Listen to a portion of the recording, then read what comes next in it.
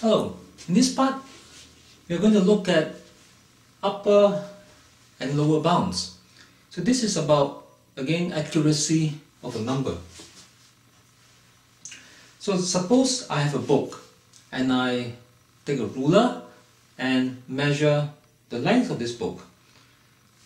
So let's say I measure the book and I find that it is 21.4 cm long. So I've measured this on the ruler. But actually, as you know, the ruler has marks on it in say millimeters, and when you read the ruler to measure the length of a book, you would just read off the nearest mark. You just read from the nearest mark. So that means that the length of the book may not be exactly on the 21.4 centimeter mark. It might just be quite close to it, closer to it than say the 21.5 or 21.3.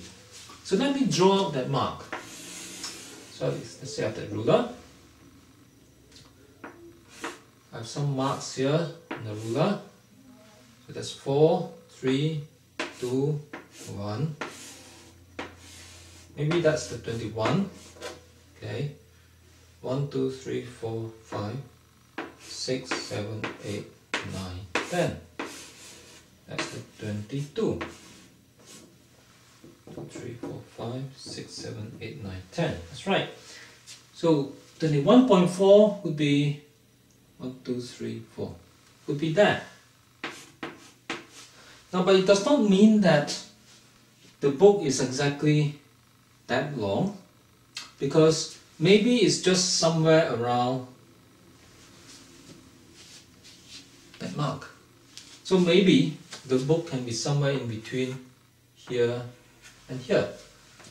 Alright, in between the halfway point of these two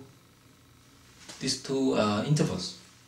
So as long as the length goes up to anywhere around here, we call it 21.4. So that's the kind of thing that that's the kind of meaning we should understand when we look at a decimal number, 21.4. If this number is supposed to represent something real, something that we measure, like temperature or weight or height. Alright, it's always some kind of there's always some kind of a rounding off involved. So the idea here is that we want to understand that if you see a number like 21.4, that is a number that is measured from about something, we want to know what are the upper and lower bounds. That means we want to know, okay, that means we understand that 21.4 is maybe the closest, is a number that's rounded off to one decimal place. We want to know what is the highest possible value or the lowest possible value of the actual number, rather than just this rounded off number. So if you look at this picture, you can already see immediately what are the highest and lowest value. The highest value is that one, and the lowest value is that one. It's the value, the highest value is the value that is at the middle of this interval on the right, and the lowest value is the value that is at the middle of the interval on the left. So if I write those out, okay, now that's 21.4, right? So that must be 21.5. In the middle is 21.45. Okay, and on the other side, that's 21.3. So this must be 21.35.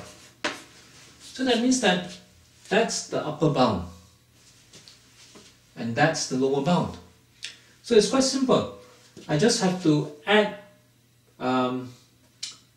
half of the next decimal place, that means in this case 0.05, and I'll get the upper bound, and I subtract half of the interval and I'll get the lower bound. So this gives me an idea of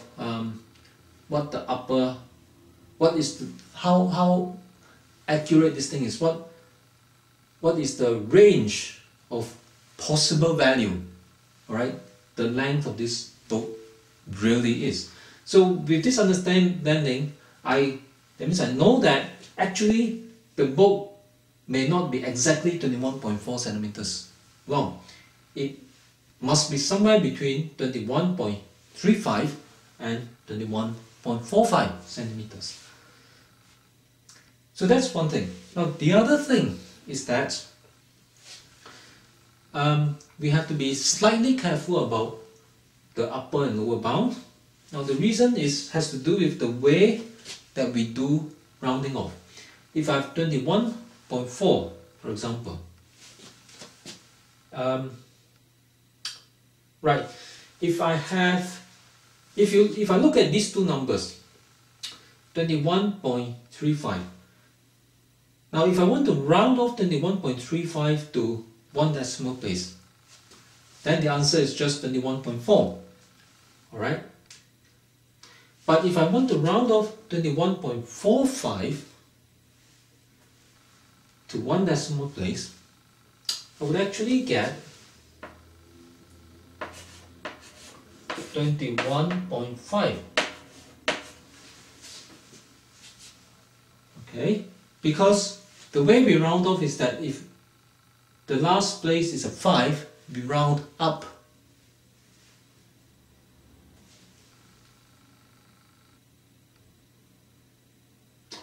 If the last place is 5, we round up, yes. If the last place is less than 5, we round down. So 21.45 will round up to 21.5 and not 21.4. So this means something. This means that when we say 21.45 is an upper bound, in this case, the actual length of the book, okay, the actual possible value of the length cannot be 21.45. It must be less than that. But it can be any number less than that, even if it's just tiny bit less. But it cannot be exactly 21.45 because that rounds up to that. So we have a situation here. The situation here is that if I have a number that is 21.45, 21.4 that's corrected to one decimal place, then it is possible that the actual value can be anywhere between 21.35 and 21.45. But although it can be although it's 21.35 is a possible number that it can have, 21.45 it is not. So it cannot be equal to or more than 21.45, but it can be equal to 21.35 or more than 21.35. So one way we can write this is that if I say that the length of the book, if I call it x, let's say x is the length of the book that has been rounded off to 21.4, so I say this is approximately 21.4, then the actual value of x, I can use this symbol to represent it. I can say that x can be more than or equal to 21.35, but x must be less than 21.45. Okay, but x cannot be equal to 21.45.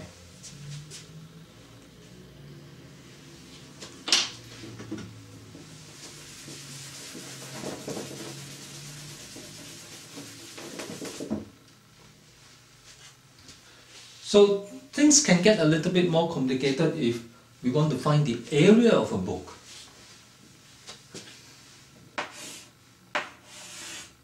Let's say I have a book, right? And let's say the length of this book is 4 centimeter and the width is 3 centimeters. But suppose that actually they are not exactly 4 and 3 centimeters, that the numbers 4 and 3 are just rounded off numbers, rounded to the nearest whole number. So that means actually the length can be anywhere between 3.5 and 4.5 centimeters.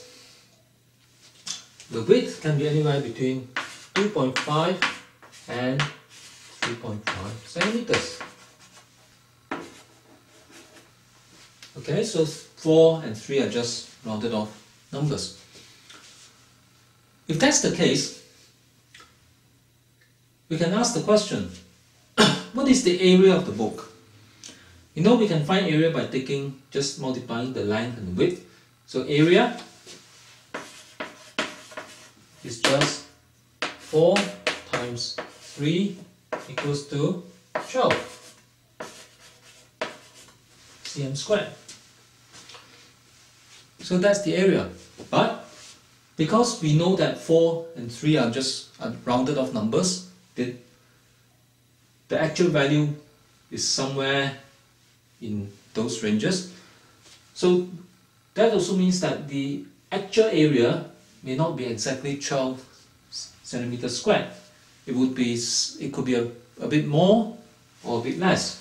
Now in this case, we might be interested to find, okay, you might see a question that asks you to find the upper and lower bounds for the area. And the way to do that, if I want to find the lower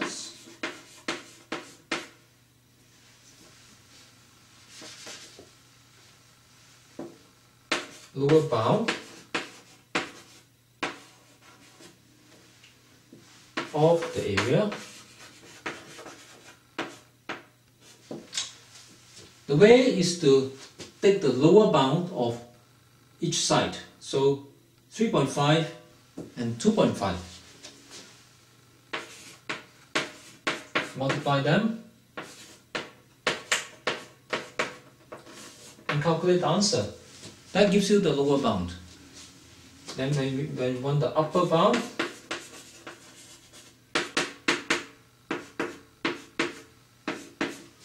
we find that by taking the upper bound of each side, 4.5, 3.5,